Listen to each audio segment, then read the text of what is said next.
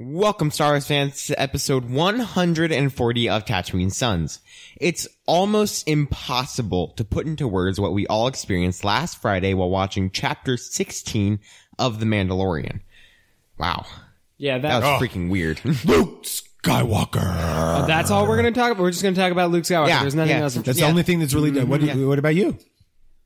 Baby Yoda's gone. I know. Grogu. What are you going to do about it? The rescue answered some questions, but created many more. So many questions. We'll do our best to try to answer these questions, and then Sam, I guess, will be given 60 seconds to scream about the Book of Boba Fett. We freaking got a show, y'all. Are you going to be okay? No. Have you recovered yet? Nope. All right. I'm still working on it. I am a Jedi, like my father before me. It's time for Tatooine Sons. It's true. All of it. What is the name of the porg on the Millennium Falcon? Force is strong in my family. What do you think his name is? It's a big moment.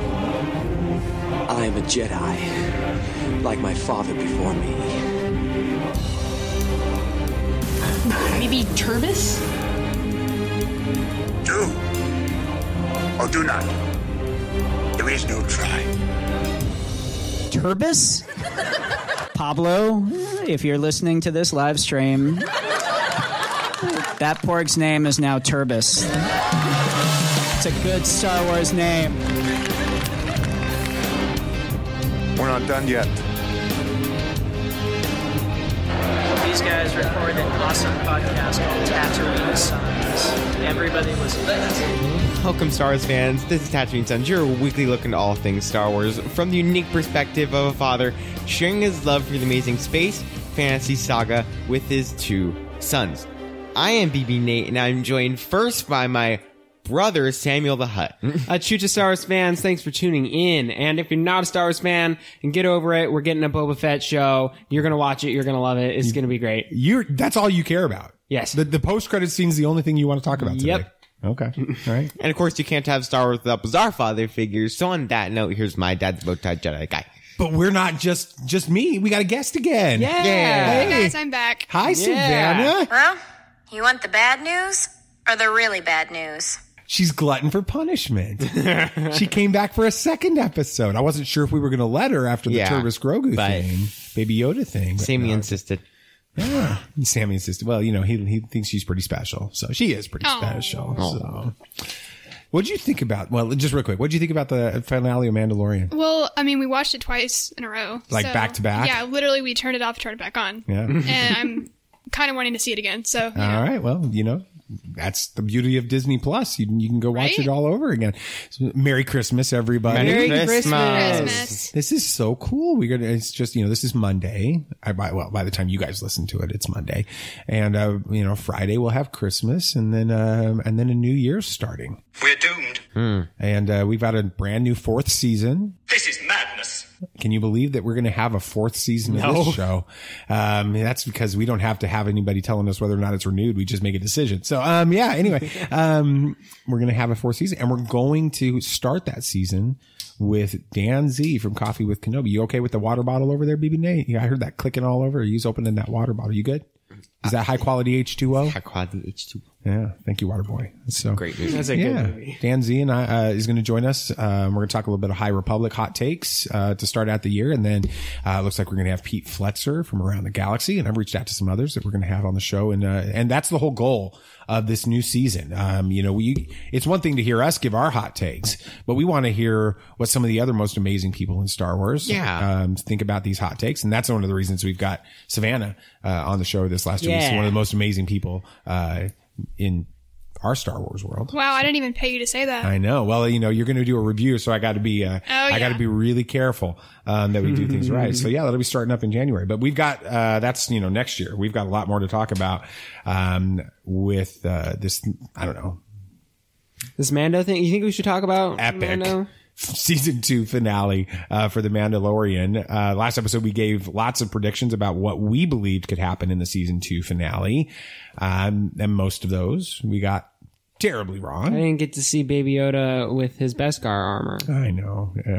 You may never see it. But there was actually a couple. Savannah got one right. And then I got my prediction sure to go wrong. That wasn't really sure to go wrong. You kind of were expecting it. No, I wasn't. Yes, you we'll talk were. about it. It went right. We've got a lot more of that to talk about, and that's all up next on Hot Takes. This is where the fun begins. Well, you want the bad news or the really bad news? Impressive. Every word in that sentence was wrong. All right. Reactions. We'll talk about details on this. I'm going to start with ladies first. What was your general overarching reaction to the season 2 finale of The Mandalorian, Miss Savvy? Oh, as soon as those credits started to roll, I'm pretty sure my mouth was hanging open for like 5 minutes. Like, It took you that long? My mouth Yes. that was like the last 15 minutes of the entire episode. okay, yes, that's so- true too. That's true too. I mean, spoiler. As soon as I saw that TIE fighter come in. Oh, Did you know? The oh X-Men? yes. I mean, yeah. Sorry, X-wing. Yeah, like as soon as I saw it, I was like, oh crap, it's going down. It's going down. All right, BB Nate, what did you think? What was your reaction? It was okay. It was okay. That's kind of his reaction to just about everything. This is how he reacted. This is funny. If you're just tuning into this show and you maybe haven't listened to it for a long time, Savannah may not have even heard this story yet. So, September or so of 2019, I finally get this message on Twitter, from one of our Twitter followers. And she's like, have you checked out StarWars.com? And I'm like, what? She's like, he's canon. He's canon. Turbis is canon. She's freaking out on this message. It's like all caps, exclamation points. And so I go to Turbis.com. I'm at work. I mean, I go to StarWars.com. Excuse me. I go to StarWars.com and for like 10 minutes, I'm just standing there. I'm at work. I'm training a team of new salespeople and I'm standing there and I can't talk because I'm looking at it on StarWars.com that Turbis is officially canon, with it. And then I call Nathan and he's babysitting some dogs or dog sitting. I guess that's what they call it, right? Dog sitting. And I explained it to him later and I'm like, what do you think? And he's like, that's cool. I'm like, what? So that's kind of that's your reaction? I mean, I don't get very up and down. No, I mean, it was a great episode. Very well done. It got me into feels when it needed to. And I was also cheering when I needed to. It was a great episode. I kind of wish the Jedi was Ezra. Okay, we'll talk about that. That's an interesting take that you mentioned on that. What about you, Samuel the Hutt? I mean, the episode was it was fine. It did what it needed to do. But can we talk about the post-credit scene? No. I promise sometime we'll talk about the post-credits scene. All but right now, all talk about the right. main episode. What did you think about that? I thought it was a great finale. I think it did everything that a finale should have. It topped the first season's finale. I loved it. I'm so happy with where they. So for both of you, all three of you actually, did you prefer the season 1 finale or the season 2 that's finale? easy. Go ahead, Savannah's got her hand in the air. Okay, yeah, I actually thought about this. I was thinking that this finale honestly had a lot more closure to it than the first one, which Yeah. I appreciate, and like my mom, the first season, she was like freaking out because she just wanted to make sure that everything was okay. She hates cliffhangers of any kind. And this one, of course, there's questions that we can be asking, but at least we kind of have some closure on what's been going on. There's a big question that and we saw her yesterday. We saw her today at church, and both times it's like all she wanted to talk to me about was what happened to Baby Grogu. Yeah, And what does this where mean? is Will he? I ever see Baby Grogu? I'm going to do that. That's about the right way. It's for actually me a to pretty do good it. compromise. Baby Grogu. Well, then it still works. just go to I mean, Baby Groda. It's accurate. Here's where I go with it. Yeah. It's like I mean, he is a baby. In my head, I'm still thinking Baby Groot with some stuff. So, Awesome. Okay, I thought it was unbelievable. I mean, when I sat here last week when we recorded our predictions episode and I gave my prediction sure to go wrong that Luke Skywalker would come up and take Baby Yoda to train him as his Padawan. BB Nate, I know you're thinking that I expected this to happen. I had heard it as what if this ever happened. And a second that I heard what if this could happen, I thought that would be amazing. I never really believed that would happen in this episode for lots of different reasons. But you were wanting it. You wanted were it like to happen. gunning for it. And then lot. I just want to say this, and I'm going to say this in a very passive aggressive, but also I'm not going to expose any names so that the innocent will not, or the guilty will not be Hunted down. But please, when these types of events happen, don't direct message somebody to where it shows up on their iPhone as a message that they see when they wake up that morning and say, "Can you believe Luke Skywalker is back?" That was horrible to wake up to. So I was guarding everybody from any spoilers the rest of the morning. But when when the X-Wing showed up, it was pretty clear. Oh yeah, as soon as I saw the X-Wing, I'm like, "Yep, it's happening." Yeah, so it's awesome. There's a lot of things that happen in this episode.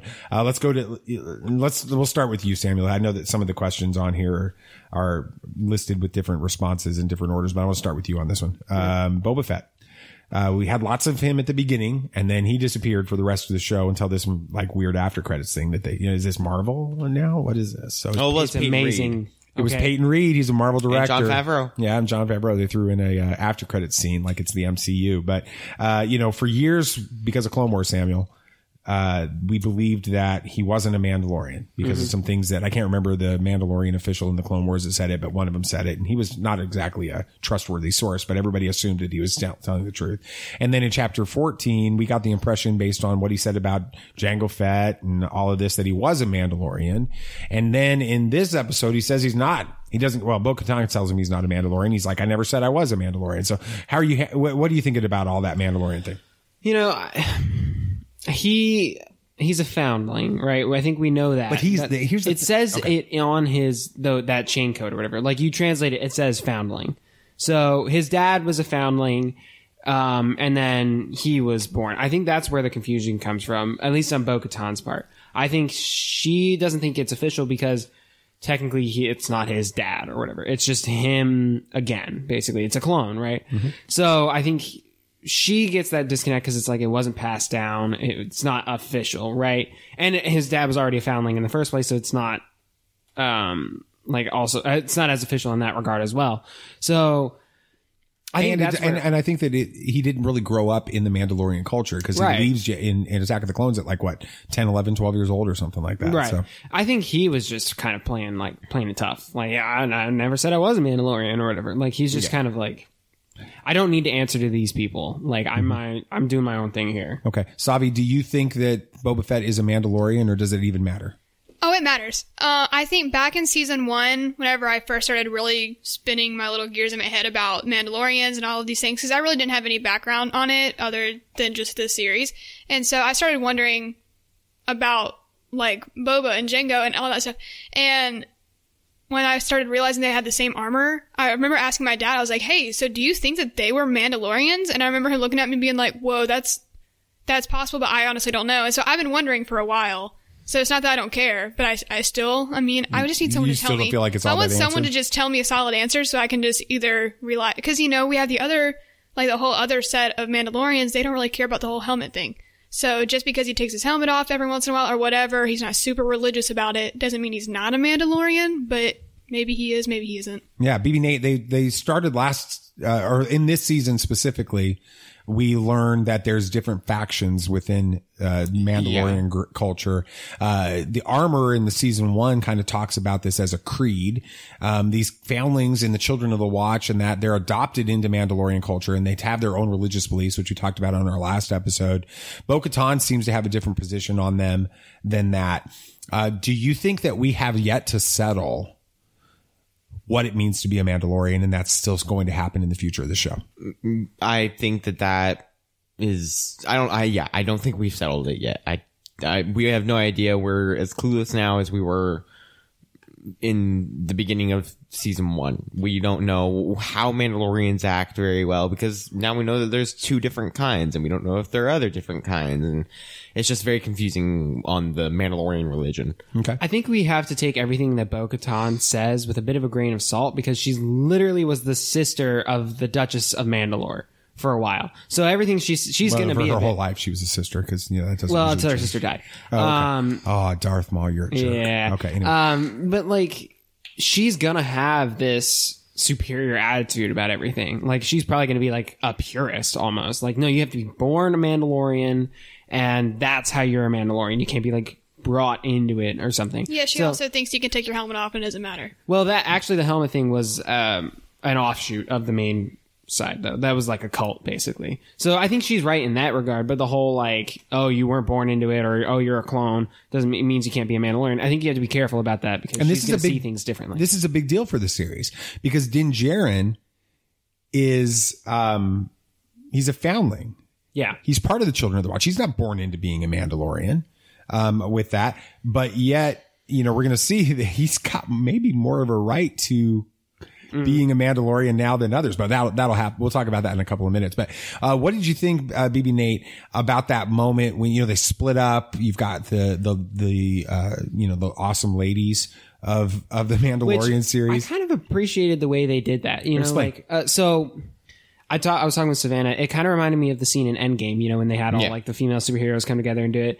And I felt like it was a little campy the way they did it in Endgame. Forced. Yeah, a little forced and a little campy in Endgame. But in this, I was watching it and they were doing stuff and I was like, it was only when they got to the bridge that I was like, oh wait, that was all the girls doing it. I'm like, that's awesome. Yeah, they because did it Boba in Fett's gone. Yeah, it was a much subtler way, but it was still like really cool. Like they kicked butt. It was pretty cool because Anyway. Gina Carano and Katie, who obviously plays Cara Dune, and Katie Sackhoff, who plays Bo-Katan, they were like having this Twitter love fest yesterday about like hashtag squad goals and sharing photos of it and stuff like that. Which cool. There's part of me that was like, come on, it's not been 48 hours. That's a spoiler.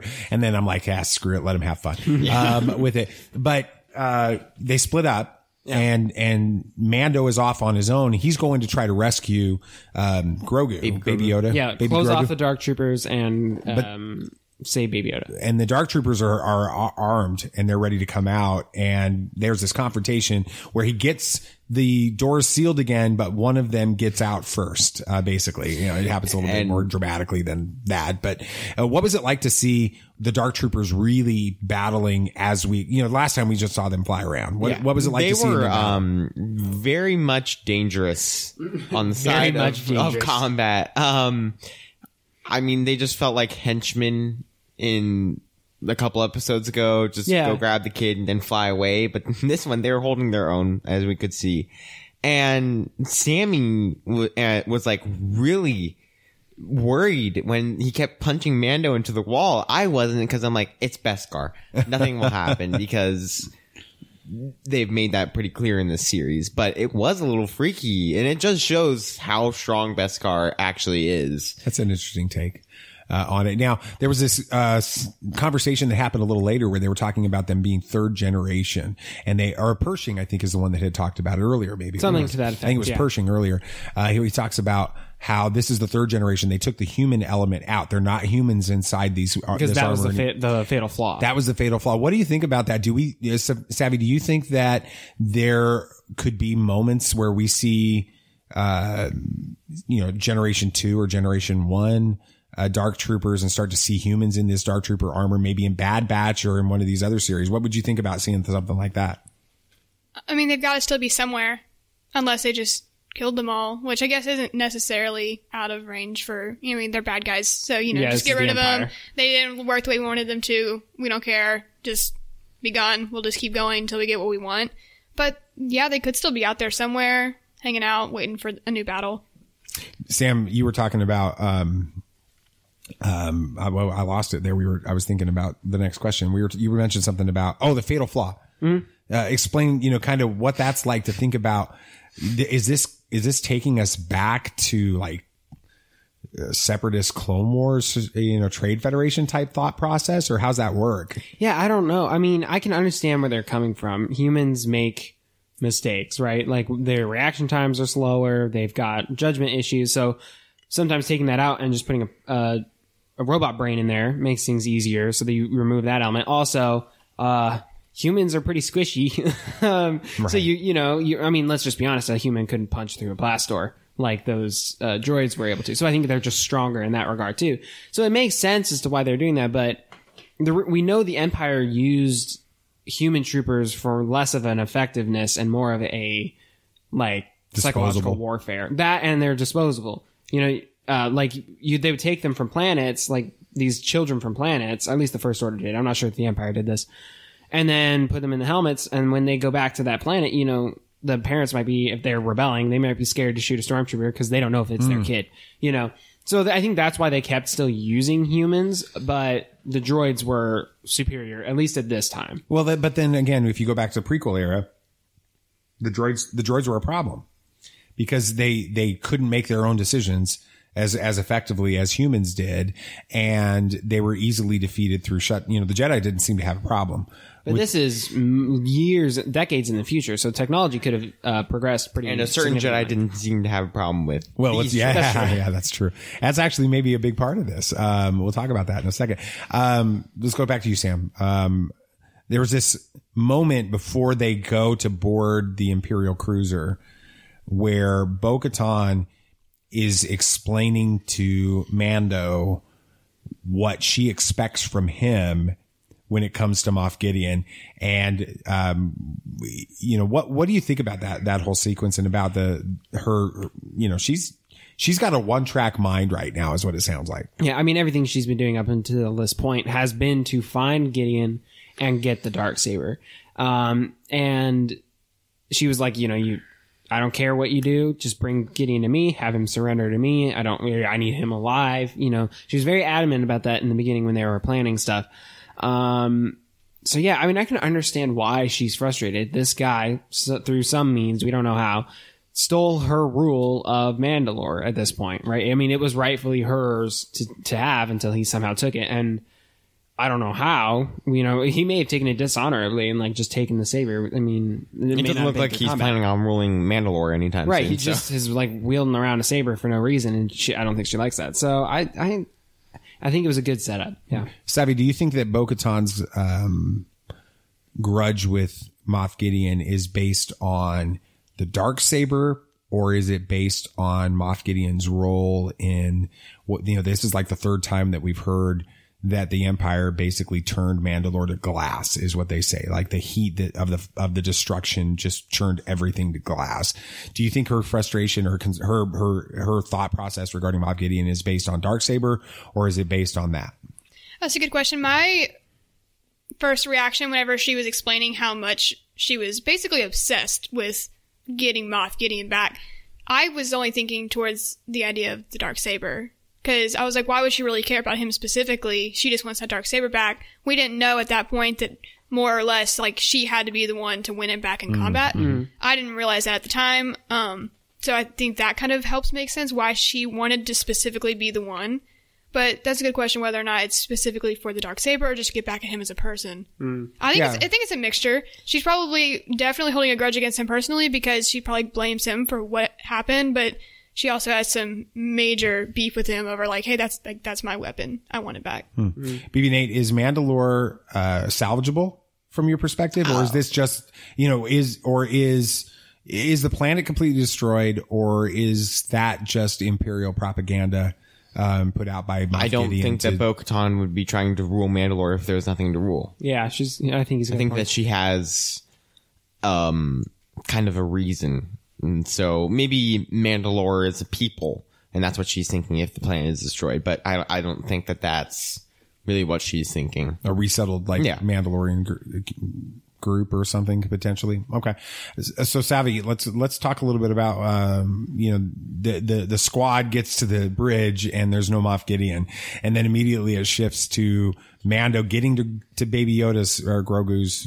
cell and opening it up, and you see him sitting there, and then there's the Darksaber hovering over him. Sam, do you remember whenever that happened? I literally looked over at you right before the door opened, and I was like, "He's in there." Mm-hmm. I literally saw as soon as he got there, I was like, "Moff Gideon's in there right now." I can totally see that happening right now. He's definitely going to be right there. And then whenever he goes in, he gives him all of this crap about oh, I don't really care about him. I just wanted his blood. I don't really care. You can take him. As soon as he started walking towards him and he had his back towards Moff Gideon, I was like, are you really? He was expecting it. I mean, I know he probably was, but it definitely made my heart race a little bit. I was like, no, wait, no, that's not right. That's not how Moff Gideon acts. He's just trying to trick you. He was so convincing for just a split second. But he was too emotional. He's not an emotional guy. Everything he says is so matter of fact all the time and nothing phases him. So for him to be all emotional, I was like, this isn't right. During the second watch through, I was talking with Dad. I'm like, he is a lot like Thrawn. Yeah. He has very Thrawn-like tendencies. Just kind of cold, calculating. Yeah, knows everything, knows their enemy really, really well. And who knows, maybe that's why he took the Darksaber as a trophy. And he understands the importance of it. But he's using it as a weapon, and it's psychological. Just as the heirloom. It's a symbol of the from fact that he Syndulla. defeated Mandalore. Yeah, it's he like destroyed the heirloom Mandalore. from Hera. Yeah, the family. That's one of a good those point. BB-8 moments there. But the difference between Gideon and Thrawn is Gideon is just like malevolent. I think he's just like he likes seeing people like messed up. Like he's straight up evil. Thrawn's not a good guy. Don't get me wrong, but I don't think he takes as much pleasure in seeing people like suffer as does Gideon. So I totally bought it. I'm going to be honest. really, Oh my gosh. I was like, it makes sense. He needed the blood. He doesn't care. This is his bargaining chip. Take him. I thought I was totally thrown off when maybe that's just because I'm naive, but when he like attacked him, I'm like, holy crap, he attacked him. Okay, also, I just thought of something. So remember how on the ship, Mando was pretty much like telling Bo-Katan, like, yeah, sure, like, I don't really care about anything except for the kid. You can have the friggin' darksaber if you want it. Who cares? And then whenever he got in there, he was, I mean, to me, I feel like he kind of almost he was stabbing Bo-Katan in the back because, like, he wasn't going for the darksaber. Sure, he ended up getting it, but he didn't care about it at all. He wasn't really playing. He got it because he didn't care about it. Yeah, but like my question was during that, I was like, okay, so if he did walk away with Baby Yoda or Grogu, if he walked out of there and Moff Gideon was straight up, what would he have done? Was he going to leave everybody there and just leave? I thought he was just going to take a TIE fighter and that's what sold it for me was because I believed that all that Mando cared about was Baby Yoda, was Grogu, and if he got to walk out of there and let Moff Gideon live, was his mission. Then he's accomplished what he needs. Bo-Katan and the rest of those people, they can deal with Moff Gideon. I'm taking Grogu and I'm getting out of here. Yeah, I mean, Bo-Katan was the one who needed the ship to help take back Mandalore. He's already denied turned his back on everything that he, his religion in some ways, right? He keeps taking his mask off. This is the way which dominated season 1 doesn't exist for him. Right. And all he cares about, and it's because of Grogu. To be fair, he also did tell them that. He did say my only deal that I'm really working on here is getting back to kids. So it wouldn't necessarily be stabbing them in the back if that's what he ended up doing.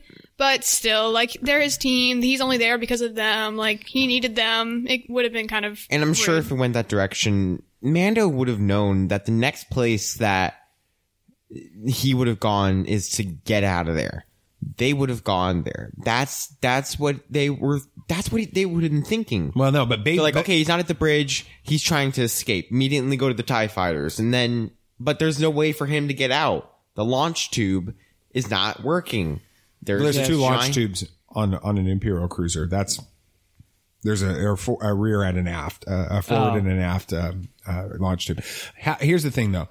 Bo-Katan's there for one reason and one reason only. She doesn't care about Grogu. Nope. She doesn't care about saving Baby Yoda. She cares about Moff Gideon and the darksaber. And that's the only reason that she agreed to go was because he knew where Moff Gideon was. Yeah. And he needs her help and he's willing to take her to Moff Gideon in order, if she helps him get Grogu. So they both have their own agendas at this point. Which leads us to what happens when they get to the bridge, right? Because there's this big battle and it's cool, but it doesn't really take that long. We knew it was coming, right? The Beskar staff versus the Darksaber and all of that. That happened pretty quickly. That wasn't the finale of the episode, or the ending of the episode, which is what I kind of expected. It happened, halfway through. Then they get to the bridge. And this is where that manipulative Moff Gideon starts kicking back in again, where he starts, digging at Bo-Katan. Mm-hmm. And Sam, there's this moment where Din Djarin Mando is just kind of like, here, take it. I don't care about the Darksaber. You want the Darksaber? I yield. Here, take it. And Bo-Katan rejects that. That's a huge shift in this story of the Darksaber because of what happened with Bo-Katan in season 4 of Star Wars Rebels. Explain. Yeah, I mean, Sabine got the Darksaber. She used it for a bit and then was like, Mandalore needs a true... She earned the Darksaber. Right. Though. She won it in combat. And against Maul. No. It was that Imperial guy. Oh, okay. Remember? Anyway. Right. So she had the saber and then later on she was like, Mandalore needs a true leader. And that's not me. So she hands the Darksaber over to Bo-Katan, and she accepts it, and that's it. That's the last we've heard about it. So it was Nathan and I were both really confused when she wouldn't take the saber from Mando. I mean, sure, Gideon explained was like, the power of the Darksaber doesn't come from who has it. It's the story behind it, which makes sense. But I didn't understand why she accepted it from Sabine, but not Mando. Yeah, Savvy, do you think that did you sense in the conversation between Moff Gideon and Bo-Katan, or the things that they were saying to Mando about the Darksaber, that there was a story there that we hadn't heard? Because there seemed to be like they were both on the same page. Moff Gideon and Bo-Katan were in total agreement over this. Did you get the impression that they knew something that we didn't know? You could see it in her soul. He was like cutting into the deepest part of everything she cares about. Like, he really got to her. And so, I mean, yeah, there definitely was like some kind of history. How did he know so much about this Darksaber? And Mando had no idea what it was. But, it definitely was like an interesting exchange between everybody. I think why Bo-Katan accepted the saber from Sabine is because she didn't think that it mattered at that point. Maybe, we don't know what happened, but maybe she did try to rule Mandalore. She's like, I have the Darksaber, and people were like, you didn't win it in a duel. You don't have the power. They didn't so she her. Lost it. Somebody took it from her in a duel. She lost it. And then somehow made its way to Moff Gideon. And she looks like she's been kind of exiled. I mean, she has 2 other Mandalorian. We don't even know where that guy went. Where did that guy went? Yeah, he wasn't in it. He wasn't in the episode. So 1 now. That's following her and helping her with her mission. And I think that's why she wouldn't accept it, is because she had a problem once and doesn't want to have that trouble again. I think maybe something just kind of came to my mind whenever you're saying that, is she was kind of all talk up to that point. She was saying all the different reasons why she had to be the one to take it. No one understood why. But then once her plan didn't come through, she got real quiet, Like, she didn't have anything else to say. Everything that she had been saying got ripped out from underneath her, and now she has nothing, That's a really good point. I think that not only do they have a story there, I think that Moff Gideon was part of digging that wedge between Bo-Katan and the rest of Mandalore during whatever this battle was. When he gets the Darksaber, when he conquers Mandalore, he's used her, she's already, I think the point of this is she's already received this title of Mandalore through the yielding of the Darksaber to her once without her earning it. Yeah. And something went horribly wrong as a result of it.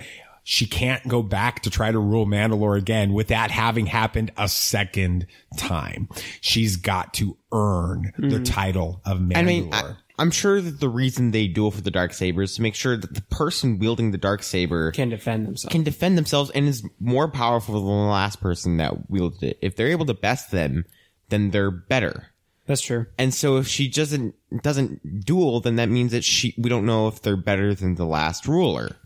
So, I mean, yeah, I think you're right. It's an honor shame culture, and at this point, I sense great shame in Bo-Katan and in what happened with at the end of or during the Galactic Civil War and what happened to Mandalore. There's a story there we need to know going forward, and we haven't heard it yet. Now, we've spent basically almost 30 minutes talking about this episode, and we've only briefly touched on it.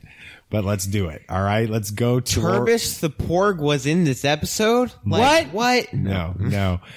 Someone, dare I say, even for Tatooine sons, much greater than in the Star Wars saga than even Turbis the Porg, and that is our beloved Luke Skywalker. Yeah. All right, walk me through what it was like for you to see. It felt like Return of the Jedi Luke Skywalker. He looked like Return of the Jedi Luke Skywalker. He had that green lightsaber. I know Steele Saunders was crying when he saw that, because he had this whole Ignite the Green campaign throughout the sequel trilogy that never came to be, because his dream was to see Luke Skywalker yield that green lightsaber again. What was it like for you guys to see all of this? We'll let ladies go first. Sabi, what was it like for you to see Luke Skywalker in live action again? The entire time he had his hood on, of course, there was a slight doubt in my mind. What if it's not him and I'm just crazy? But as soon as he pulled it down, I knew it was going to be like this huge reveal. Because, yeah, I mean, it's like, it looks like young Luke. It doesn't really make sense at first. You're like, oh my gosh, how is that even possible? Of course, we love technology, but yeah, that was just like a huge, like, okay, what if it's not? Don't get my hopes up. Okay, it actually is him. Yay. Was it cool to see him though, for really like back in the, and that whole sequence, Sam, the whole sequence where he's taking out the dark troopers. Yeah. What's this? I mean, we're not the only ones to have talked about this. It's being talked about all over. What did it feel like? Even when we were first watching it, when he got out of the elevator there, it felt just like the hallway scene from Rogue One with Darth Vader. I mean, it felt just like it, but it wasn't. He wasn't being evil, because, we talked about how it kind of helped that they were droids. The dark troopers were droids, were not people. Because if you saw Luke doing all that and they were like actual troopers, that'd be pretty messed up. Like, the stuff he was doing would be messed up, but they're droids. So we're like, yeah, get him, slice him up. So it was cool, and then towards the end, I'm sure he just crushed the one just to, like, I don't know, show off or whatever. It's for fun. Yeah. I mean, and that's when you first really, like, you start to realize, wait, this is no doubt Luke Skywalker, because when he reaches that hand out, it's gloved hand. Oh, yeah. The gloved hand, whenever I saw that was also another huge tip off that it had to be him. Yeah. BB Nate, what was it like for you seeing Luke Skywalker, and why was this bittersweet? Of course, it's amazing to see Luke Skywalker back in live action. That's great. I'm excited to see where it goes in the future, but I was really disappointed. I was really gunning for it to be Ezra. I didn't expect it. But you didn't expect Luke Skywalker. Right. So we were both in the same boat. But I was disappointed that it wasn't Ezra. I had a tiny bit of hope when I saw a green lightsaber, because he did have a green lightsaber at the end of the series. But then I saw the gloved hand and I got really disappointed. And that was like, it was a great reveal, but it was disappointing for me and kind of like, it's a little bit of a letdown. Yeah. I think that's really an interesting, dynamic to bring to the conversation about this moment, because for, us 40-year-olds, guys in our sweaty guys in our parents' basement type, that idea of the Star Wars fan that grew up with the original trilogy and that type of thing, seeing Luke Skywalker is the ultimate moment. For us. But for you guys, what did you think about it, Sam? You're a big Ezra Bridger fan. Did you have any, like, anything for you that way? I've always been of the camp that's, I think that we're not going to see Ezra until the Ahsoka series. Okay. I think that's what the plot of it is. She's looking for Thrawn, looking for Ezra, and that's what's going on. So I wasn't expecting to see him. I would have been thrilled to have seen him. But I was never really holding out hope for it or anything. I think Luke works. I think it makes more sense as to, training Baby Yoda. That's just what Luke's mission has been after episode 6. So I think it makes sense, but I would have loved to see Ezra, but I wasn't holding out hope. But it's neat. It's interesting because for BB Nate, it was a disappointment. And I'm wondering if for other fans that grew up your age frame, where Star Wars was Disney era. And so Luke Skywalker was part of your dad's Star Wars. I mean, you like the original trilogy. Return of the Jedi is your favorite one of the original trilogy movies, without a doubt. But your Star Wars you're much more emotionally connected to Ezra Bridger than you are to Luke Skywalker. Is that correct? Rebels is my thing when it comes to Star Wars. So when there's a possibility that it could have been Ezra and it ends up being Luke, your perspective and your reaction to it is very different than Steele Saunders, whose favorite movie in all Star Wars is Return of the Jedi, and his favorite character is Luke Skywalker. And I think that's an interesting way of looking at Star Wars. Just the thing is, I've been one of those people. I love the Skywalker saga. I'm happy they did the sequel trilogy and everything, but I'm one of those people that I'm like, give it a rest.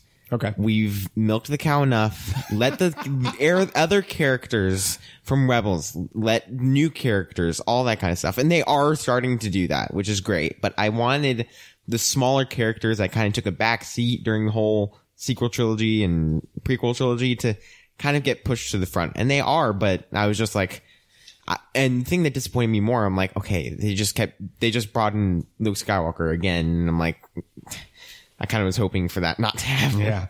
Well, we've got a lot more to talk about. And really the future of the Mandalorian is up in the air. And so we've got lots of questions that need to be answered. We're going to do that. But before that, we're going to go over our poll from our prediction episode and, maybe even get, I don't know, one of our most special reviews in the history of the show. That'll be up after this break. This is Tatooine Sons. Are you brainless? I never asked that question till after I've done it. What?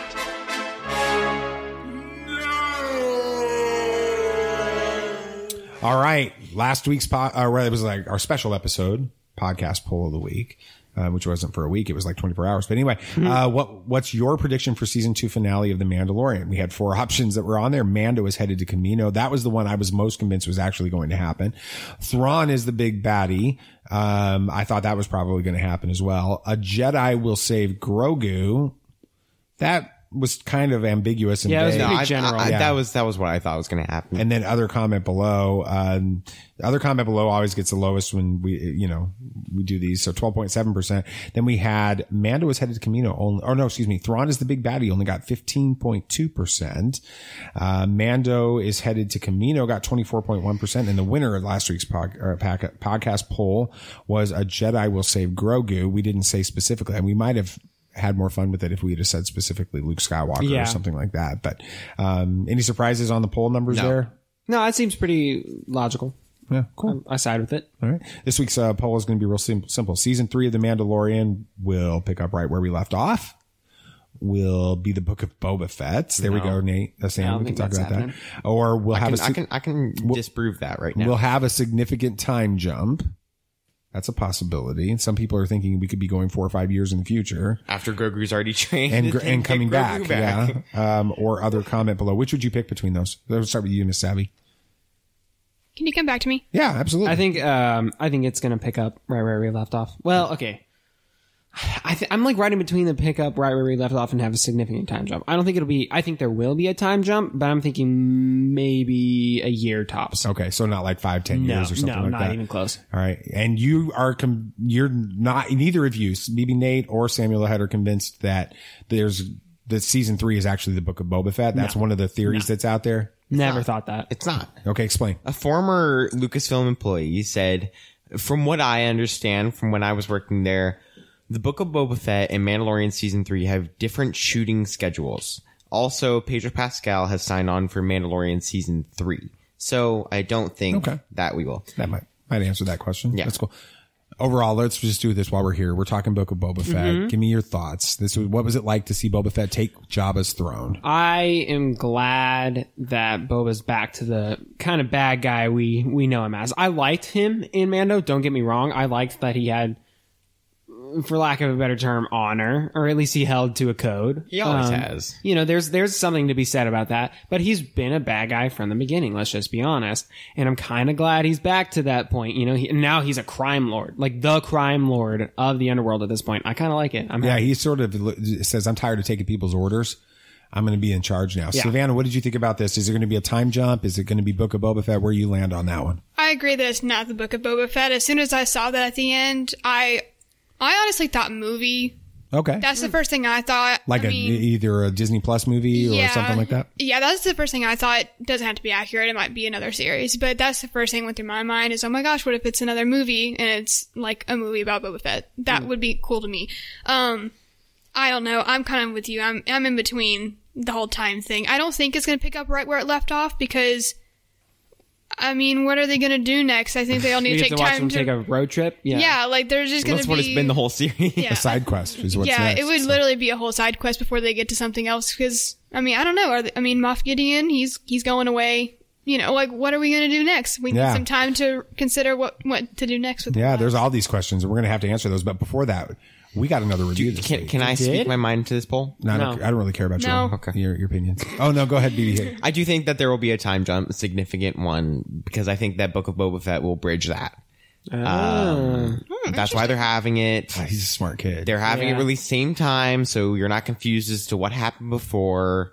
So that's just why I think that it will be. And also, Pedro Pascal's stunt double came out and said, don't believe everything you read. Pedro Pascal is returning for Mandalorian Season 3. All right. So we got a review. This will be 2 weeks in a row that we've had reviews. Wow, y'all are really going. And there was a challenge that was put out on the last episode because Savvy hadn't given a review yet. And so we were like, it would be tough to beat it. So if you can't beat it, don't put one out. But I think she's taken up the challenge and she's actually going to read her review right now on the show. for herself. This is a first for us. We've never had a review read by the reviewer. So Wow. I'm waiting with bated breath. Let's do this. Well, don't hype it up too much. I could have gone on for like a whole book, but I decided to just try to keep it short and sweet. Emphasis on the sweet, though. Okay, so the title, I wish I could give this podcast 6 stars. Aww, that's on. The search for the best Star Wars podcast ever is over.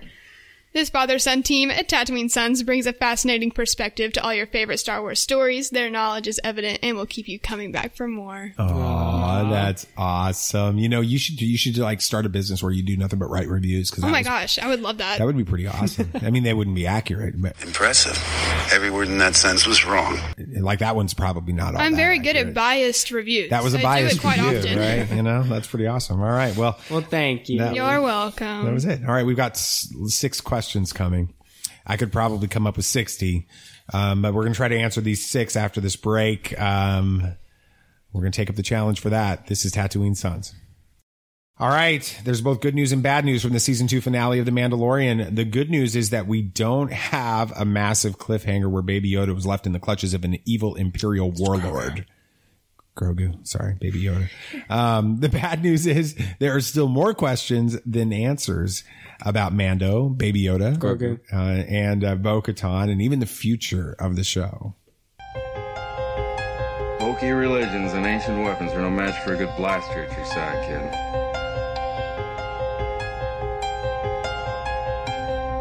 Rebellions are built on hope. Force is with me, and I am with the Force.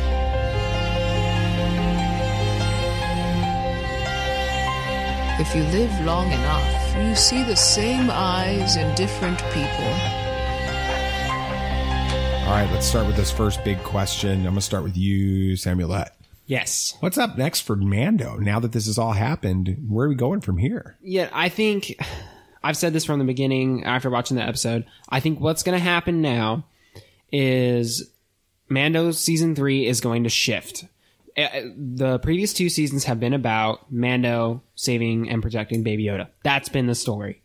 And he's gone. He's with Luke now. He's safe for the moment. R2. Right. So Mando doesn't have a purpose at this point. I don't think he's going to go back to bounty hunting. I think he's done with that. He's kind of rejected that whole lifestyle at this point. Plus, he doesn't have a ship. I think what's going to happen is he's going to go with Bo-Katan, because they mentioned it at the beginning. Bo-Katan's like, you should join us in this mission. He's going to go with Bo-Katan, since he's got the Darksaber now, and he's going to help reclaim Mandalore. And season 3 is going to be more about his struggle with his identity. Is he a Mandalorian? Is he not? What does he do with the Darksaber? There's going to probably be a bit of a power struggle between him and Bo-Katan. So I think that's what season 3 is going to be about. What about you, Sabi? What do you think? I agree. Okay. All right. That was easy. This is good. You two are on the same page. All right, Yes. let's go. So, D&A. I really do think, I always thought it was going to be a power struggle between Bo-Katan and Mando. It's actually now going to be about the Mandalorian, not Grogu.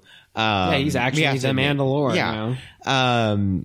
So I think that they are going to try to go and reclaim Mandalore if they haven't already. If it's a time jump, they most likely already have, or they're gathering an army. Maybe we see Sabine and you want to see a conquest of Mandalore? Like everyone, fun. like a giant battle. They're rushing, like a Lord of the Rings kind of type thing.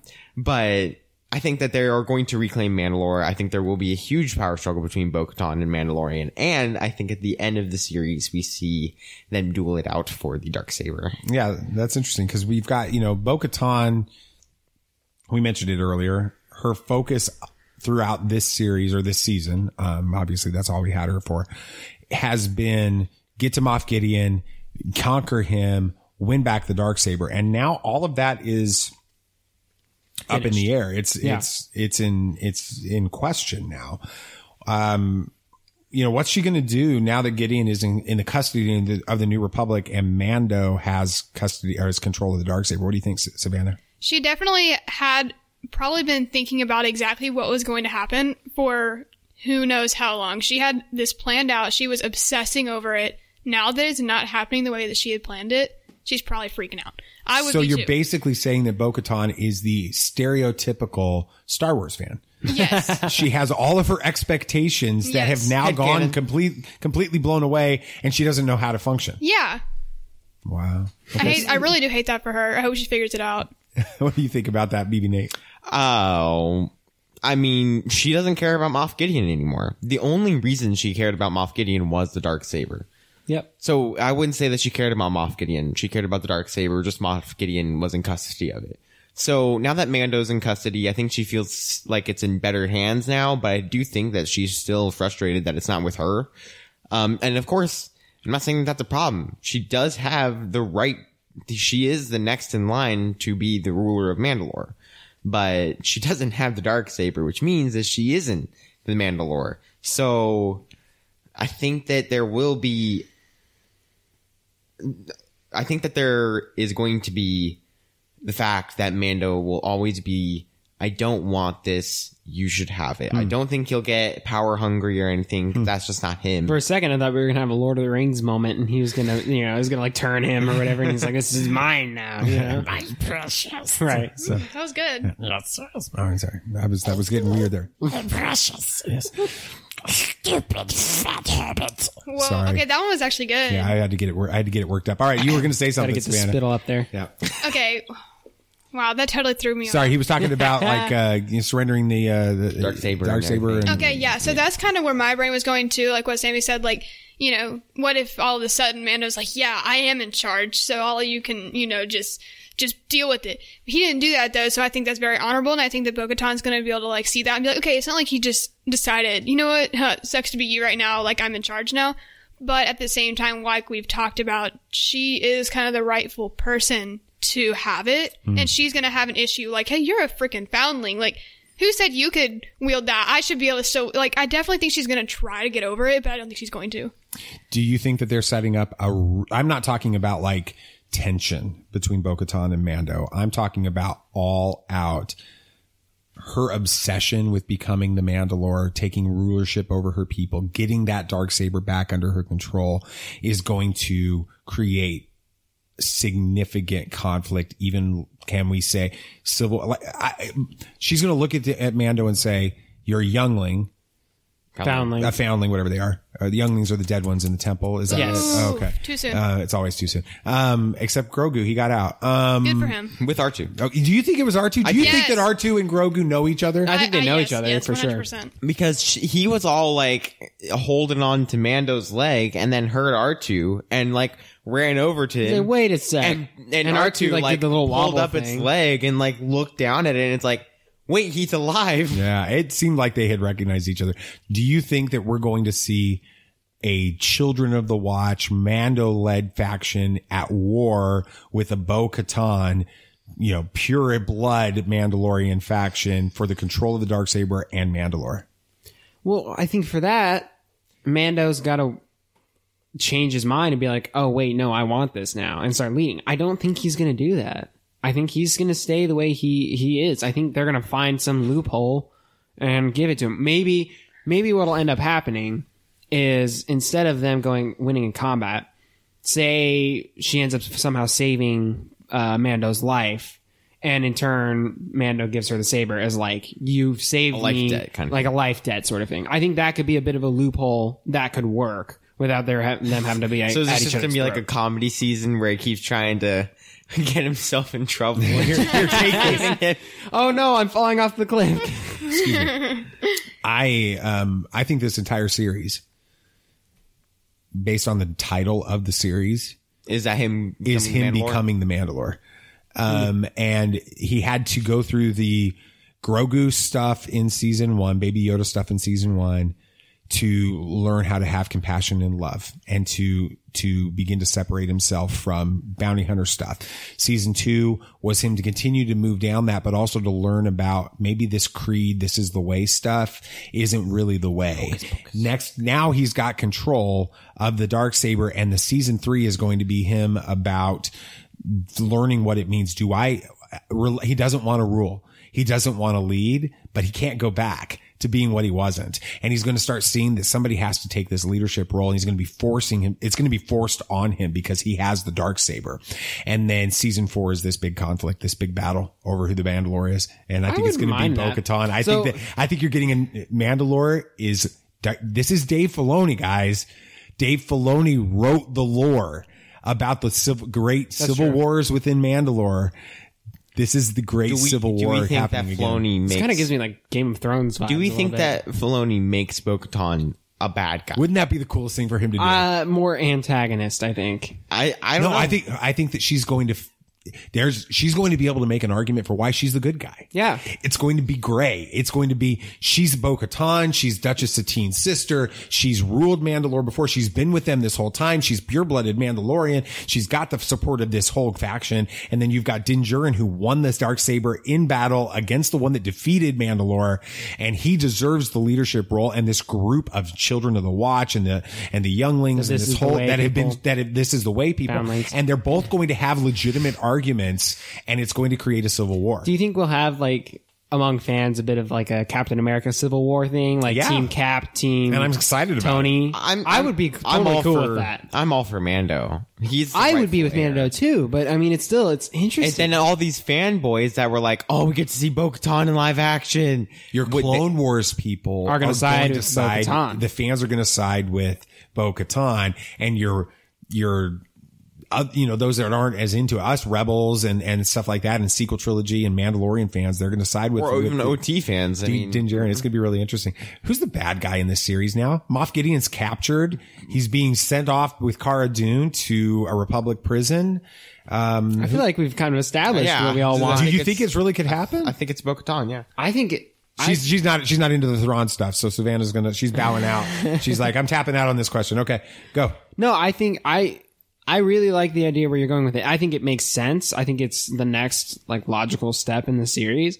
And that way there's not a bad guy. You save Thrawn for the Ahsoka series, and then you've got this conflict and this struggle, but you don't need to bring in a new bad guy or something. It's just you twist the characters a bit. Nate, you think Thrawn's coming? Not in Mandalorian. Okay. In Ahsoka, yes. I'm fully expecting that. That's going to be the story. Thrawn and Ezra and Ahsoka and Sabine and all that kind of stuff. But I do think that Bo-Katan could be the antagonist of this next movie. Series. Yeah, the season and the rest of the series. Yeah. It'd be interesting. Well, all right, Savvy, there's a whole storyline from season 2. It was teased a little bit in season 1. It was really developed in season 2. And your favorite Star Wars film, as we established on the last episode, is Attack of the Clones.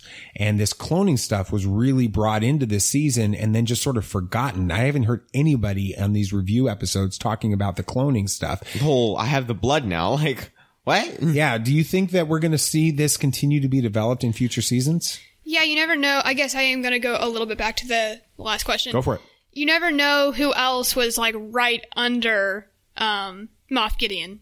And somebody's going to step up and take over this whole cloning process, because I'm sure they're not going to be like, oh, Moff Gideon's dead. Let's just throw away this blood we fought so hard to get. They're still going to be looking for something to do with it. Someone's going to step up. They've still got, wherever it is, they've still got it going somewhere. They've still got all these scientists, I'm sure, working on it. It's not like they're just going to be like, oh, well, I guess it's just time to take a little vacation until someone tells us what to do. Like, there's going to be somebody working on it, and definitely don't know what it's going to be, but it could go any direction. Yeah. Samuel, the Bad Batch teaser that was given to us a week and a half ago, shows them going back to Kamino in multiple sequences with it. So they're bringing Kamino back into consciousness again. It's going to happen this year with the release of Bad Batch. Do you think that we see season 3 of The Mandalorian having something to do with having something to do with Kamino and the cloning and trying to uncover what's going on? Yeah, I mean, I think they have to continue this cloning storyline. We know that that's what ends up happening with Palpatine. That's how Palpatine comes back, and that's still 20, 30 years in the future at this point. So they've still got plenty of time to flesh out that story. So I think there's still something to come from that. Now, whether that comes from Baby Yoda's blood, all the way through, I'm not sure. But I think that there's still something to be said about this cloning storyline that they're not done telling yet. Maybe Nate, are they going to clone Baby Yoda in Kamino? I don't think so. I think the only reason they're trying to get this is for Palpatine. And so I really don't know where it could go. Either this blood is going to be used for the shell we saw in Rise of Skywalker that's degrading it by that point, or it's going to be used for a couple of the failed ones. Snoke and Rey's daddy. Yeah. And all that stuff. I don't think Dr. Pershing is going to have anything to do with this, because you can tell that if Cara Dune knows what she's doing, he's been taken back to the New Republic. Yeah, I think they could turn him, though. I think that that he's a scientist. He's a scientist that's been employed by the Empire, and he knows what's going on. He didn't want to hurt Grogu. He saw what the Imperial pilot was willing to do to him just to protect what was going on, which is a crazy sequence. And here's the other thing. There's 2 different times now in this season. One of them succeeded, one of them failed, where an Imperial was getting ready to be captured. And, you know, in the Bo-Katan episode, chapter 12? Chapter 11, that commander or that captain or whatever killed himself with, you know, like the cyanide pill in Star Wars, the electric cyanide pill. And this started to happen with Moff Gideon. Moff Gideon has information that he doesn't want to get out. And that's why Cara Dune wanted him. And that's why Cara Dune stopped him from doing it. Dr. Pershing has the same information. He knows probably more than Moff Gideon, and I don't think he's got a whole lot of loyalty right now. I mean, he was so easily he just yeah, gave like, away. He's like, here's where Moff Gideon is. This is where the dark. Exactly. I think that I tweeted out to him earlier in the season, and he liked this tweet, so it's like our claim to fame right now. Especially with, I mean, we had it with John Boyega, and it did, and it was right. We said before Rise of Skywalker that John Boyega was going to be a Jedi, and we made an argument for it, and he liked that tweet. Well, we tweeted out this season, that Dr. Pershing is the Rosetta Stone of the sequel trilogy, and he liked that tweet. I think we're going to see some more about him in season 3 on it. This might not take a long time to talk about, but will we ever see Luke Skywalker in live action again? Let's go with you first, BB Nate. Maybe. Do I think we see him for a long time? No, because we could tell they didn't have the de-aging tech down to a science quite yet, and I think that was on purpose. They didn't show him for very long, and they didn't work on it for very long because they didn't expect to use it very much.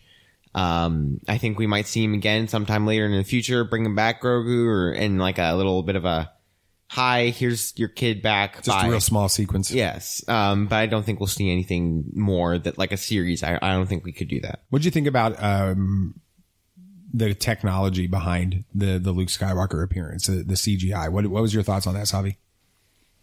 Could be better, could be worse. Okay.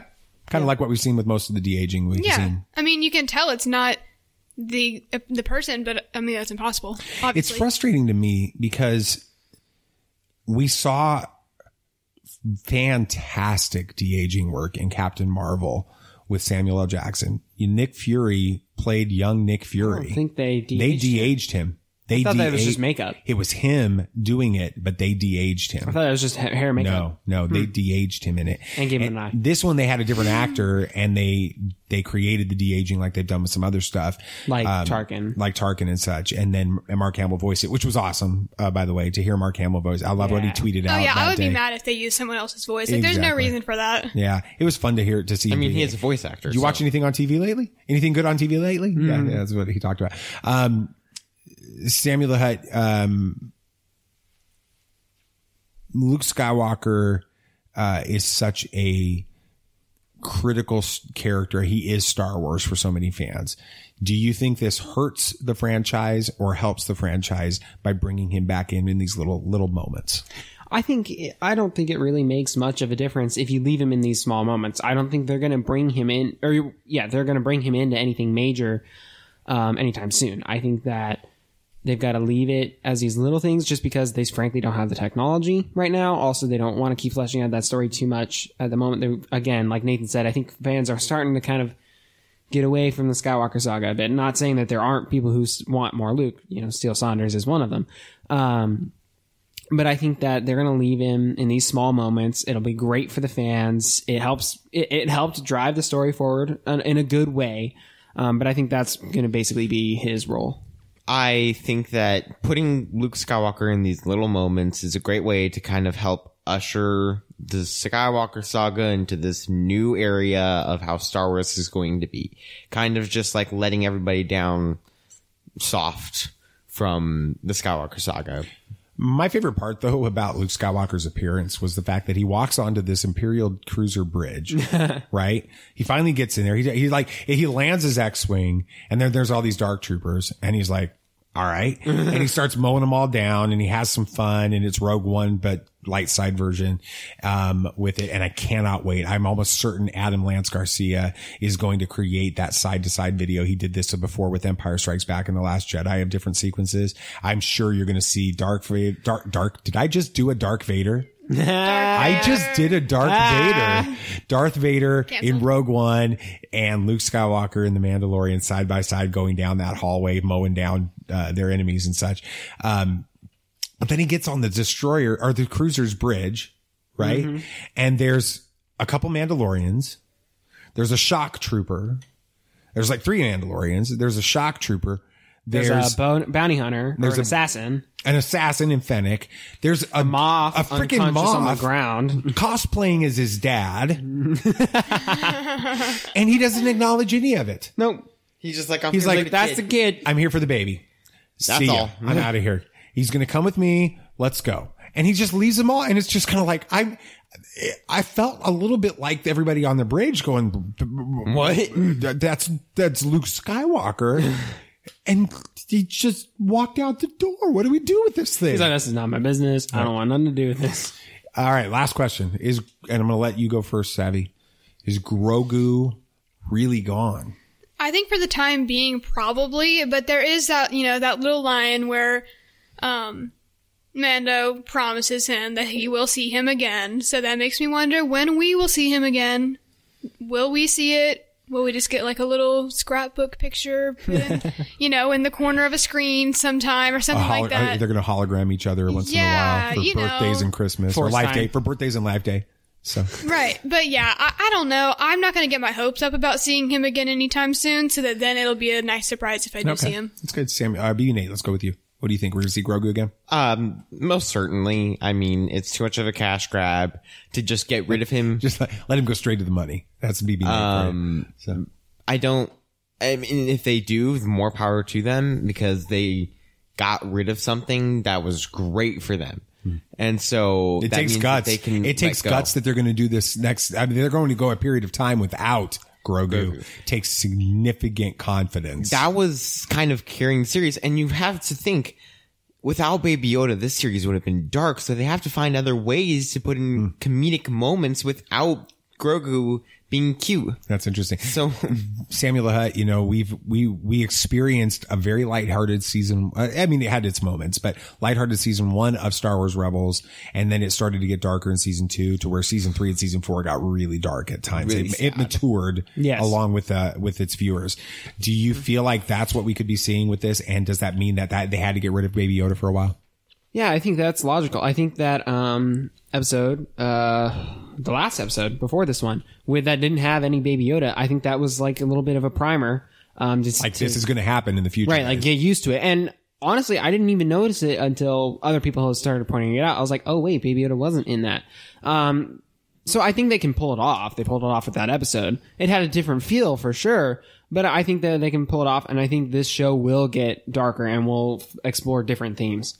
Could you imagine what it would be like, though, if in season 3 Mando goes to Camino and he walks into this, goes down these corridors, he's maybe battling and all this other stuff, and then he defeats he gets to his wherever he wants to go, and he opens it up, and there's all those cloning cylinders, and they're all full of like little Baby Yodas. Grogus.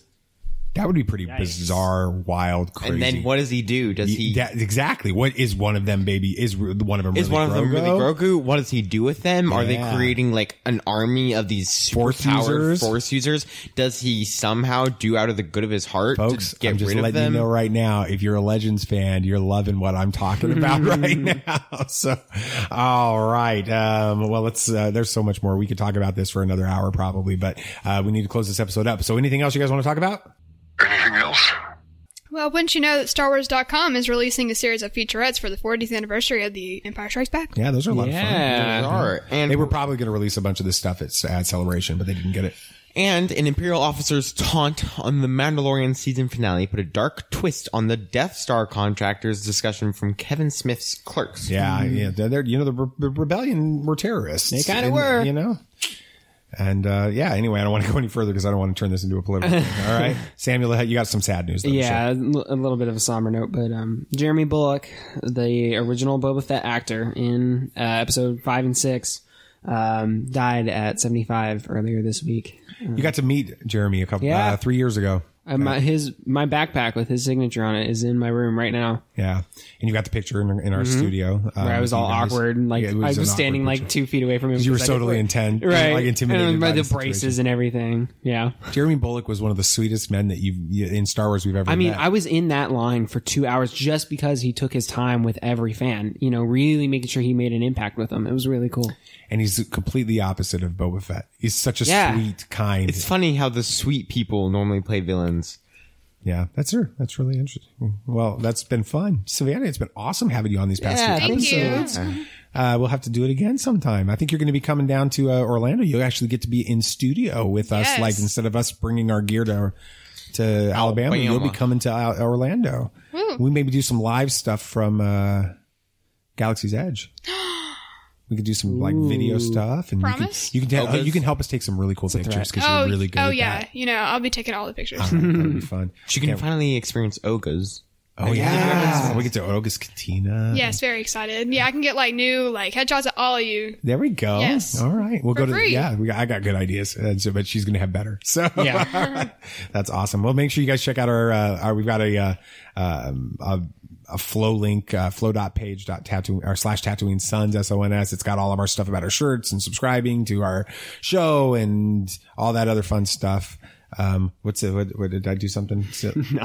Okay. No. All right.